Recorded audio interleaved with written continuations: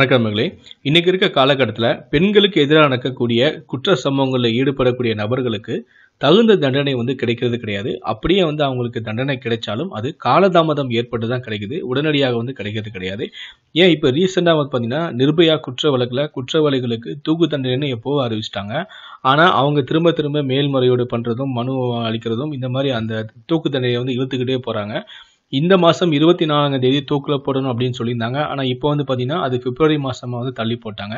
So இப்படி பெண்களுக்கு எதிராக தப்பான செயல்களில் ஈடுபடுறவங்களுக்கு தண்டனை கொடுத்தாலும் கூட அது காலதாமதமாக தான் கொடுக்குறாங்க.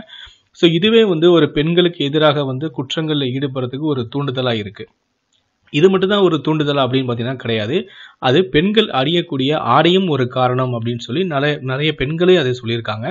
சில பெண்கள் தான் அணியக்கூடிய ஆடையால் தனக்கே பாதிப்பை ஏற்படுத்திக்கிறாங்க. சில பெண்கள் தான் அணியக்கூடிய ஆபாசமான ஆடைகளை பார்க்கக்கூடிய ஆண்கள் அந்த உணர்வுகளை கட்டுப்படுத்த முடியாமல் வேறொரு பெண்ணை அவங்க பலவந்தப்படுத்தி கற்பழித்து அந்த பெண்ணுடைய வாழ்க்கையை சீரழிக்காங்க.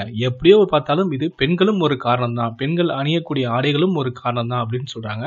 ஸோ அப்படி சமீபத்தில் ஒரு பெண் செஞ்ச ஒரு வேலை, அந்த பெண் என்ன செஞ்சாங்க அப்படிங்கிறத நான் கடைசியாக சொல்கிறேன். அந்த பெண் செஞ்சதால இந்த பெண் எப்படி பாதிக்கப்பட்டிருக்காங்க, இந்த சம்பவத்தில் இந்த குடிகார நபர் என்ன செஞ்சாரு அப்படிங்கிறத பற்றி தான் நம்ம இந்த வீடியோல பார்க்க போகிறோம்.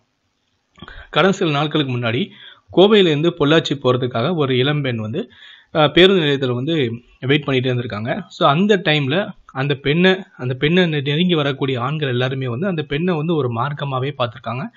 இந்த பெண் ஏன் நம்மளை எல்லாருமே ஒரு மாதிரியாக பார்க்குறாங்க அப்படின்னு யோசனை பண்ணிக்கிட்டே இருக்க தவிர அது என்ன காரணம் அப்படின்னு அந்த பெண்ணுக்கு தெரியல. அந்த நேரத்தில் தான் பார்த்தீங்கன்னா ஒரு குடிகார நபரும் அந்த பஸ் ஸ்டாண்டுக்கு வராரு. அவரும் இந்த பெண்ணை எல்லாருமே ஒரு மாதிரியாக பார்க்கறதையும் கவனிச்சிருக்காரு. ஏன் இவர் எல்லாருமே இப்படி பார்க்குறாங்க அப்படிங்கிற விஷயத்தையும் இந்த குடிகாரர் கண்டுபிடிச்சிட்டாங்க. சில பேர் குடிச்சிட்டாங்கன்னா என்ன செய்கிறோம் அப்படிங்கிறது தெரியாமல் இருப்பாங்க. சில பேர் குடித்தாலும் அதை நிதானமாகவே இருப்பாங்க. ஸோ அப்படிப்பட்ட ஒரு நிதானத்தில் இருந்த இந்த குடிகாரர் செஞ்சது தான் இன்றைக்கி பாராட்டக்கூடிய ஒரு விஷயமாகவே இருக்குது. ஸோ அந்த நபர் என்ன செய்யறார் அப்படின்னு பார்த்தீங்கன்னா, கண்டுபிடிச்ச உடனே ஏன் இந்த பெண்மணியை எல்லாருமே ஒரு மாதிரியாக பார்க்குறாங்க அப்படிங்கிற விஷயத்த தைரியமாக போய் அந்த பெண்ணுக்கிட்டே சொல்லியிருக்காங்க. சொன்னோன்னு என்ன சொல்லியிருக்காங்கன்னா, அம்மா உன்னுடைய ஆடைகள் இந்த மாதிரி நீ போட்டிருக்க அந்த பிரா வெளியே தெரியுது, அதுதான் எல்லாருமே ஒன்று ஒரு மாதிரியாக பார்க்குறாங்க அப்படின்னு இந்த குடிகாரர் போதையிலேயே சொல்லியிருக்காரு. ஆனால் அந்த குடிகாரர் அந்த பெண்ணுக்கிட்ட சொல்லும்போது அந்த பெண் பயந்துருக்கு. ஐயோ குடிகாரன் ஆச்சு, நம்மள ஏதாவது செஞ்சிடறோம் அப்படின்னு சொல்லி பயந்து போயிருக்கு. ஆனால் இவர் குடிகாரர் தைரியமாக அந்த விஷயத்த சொல்லியிருக்காரு. உடனே அந்த பெண்மணி இதுக்கு தான் நம்மளை எல்லாருமே பார்த்துருக்காங்களா அப்படின்னு சொல்லிட்டு அந்த ஆடையை சரி பண்ணிக்கிட்டு அந்த குடிகாரருக்கு நன்றி தெரிவிச்சிருக்கு.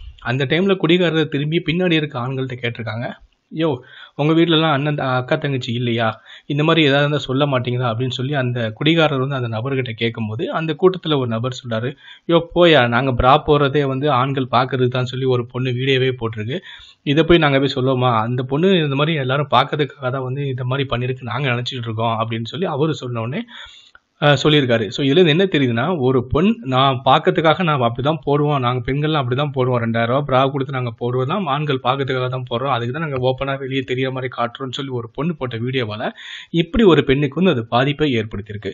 ஸோ இதை பற்றி நீங்கள் என்ன நினைக்கிறீங்க அப்படிங்கிறத கமெண்ட் பண்ணுங்கள். நன்றி.